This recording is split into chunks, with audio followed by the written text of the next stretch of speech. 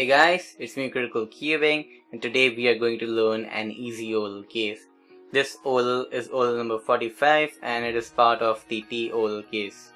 So basically in this oral you have a T shape like this, and how you recognize this is that you will have only a single edge in the front.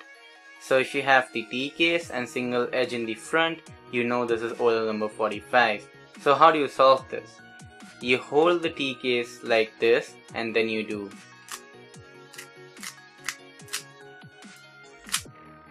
Basically what that algorithm was is you do an F, then sexy move, or you R prime U prime, and then just do an F prime to solve that case.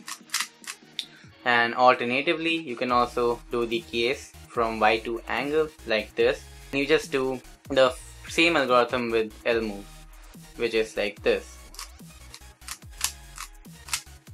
For practicing this oral, you can set it up like this.